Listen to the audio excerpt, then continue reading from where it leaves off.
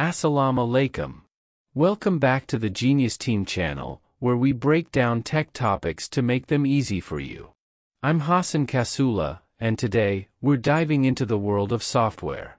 If you're new here, don't forget to hit that subscribe button and ring the bell to stay updated on all things tech. Now, let's get started with today's topic, getting started with software. What is software? First things first, what exactly is software?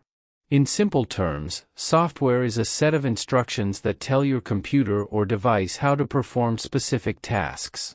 It's the brain behind the hardware, making everything from simple apps to complex programs work seamlessly. Types of software.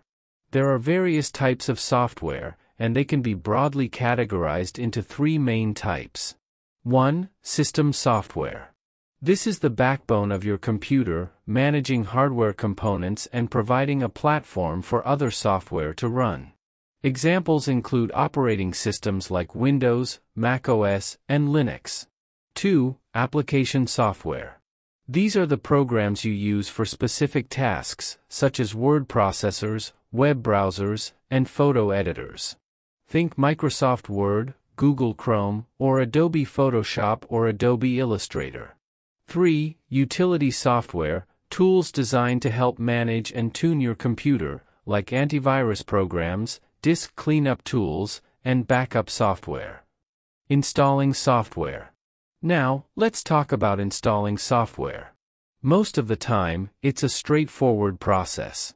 You download the software from a trusted source, run the installer, and follow the on-screen instructions. Be sure to pay attention to any additional settings or options during the installation process. Updating software. Keeping your software up to date is crucial for security and performance. Whether it's your operating system or your favorite apps, regularly check for updates and install them. Updates often include bug fixes, new features, and security patches. Troubleshooting common issues. If you encounter issues with your software, don't panic. Common problems can often be resolved by checking for updates, reinstalling the software, or troubleshooting specific error messages.